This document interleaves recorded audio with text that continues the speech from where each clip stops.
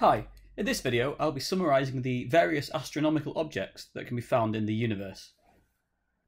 Planets are approximately spherical objects that directly orbit a star and that have cleared the orbital path that they follow of any other debris. There are 8 planets in the solar system. In recent years, we've discovered more than 2,000 exoplanets that orbit other stars in our galaxy. A moon is an object that orbits a planet. Comets are mixtures of ice and rock that have very long elliptical orbits around the Sun. Their tail always faces away from the Sun, regardless of which direction they're moving in. Stars, such as our Sun, are large balls of gas that emit vast amounts of energy into space. This energy is a result of nuclear fusion that is turning hydrogen into helium.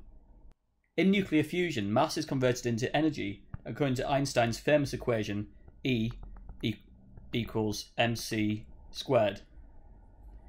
This means that our Sun is losing around 4 billion kilograms of mass every second. All stars are in hydrostatic equilibrium. This means that they hold their shape because the forces acting on them are balanced.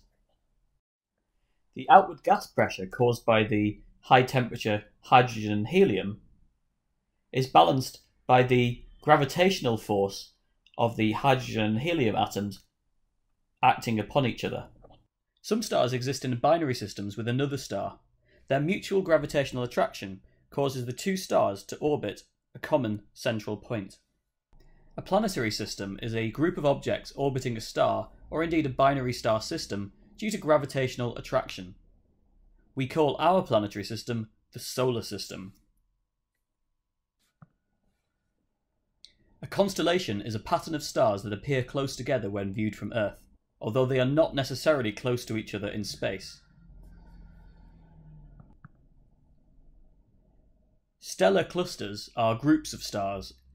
Open clusters contain around 1,000 younger stars, whereas globular clusters contain up to around 100,000 much older stars. Nebulae are clouds of dust and gas. They're mainly made of hydrogen and helium. This is the Crab Nebula. Galaxies are enormous collections of stars. They rotate in space because all of the stars are orbiting a central point. Our own galaxy, the Milky Way, is 100,000 light years across and contains around 100 billion stars. Each of these stars may have their own planetary system.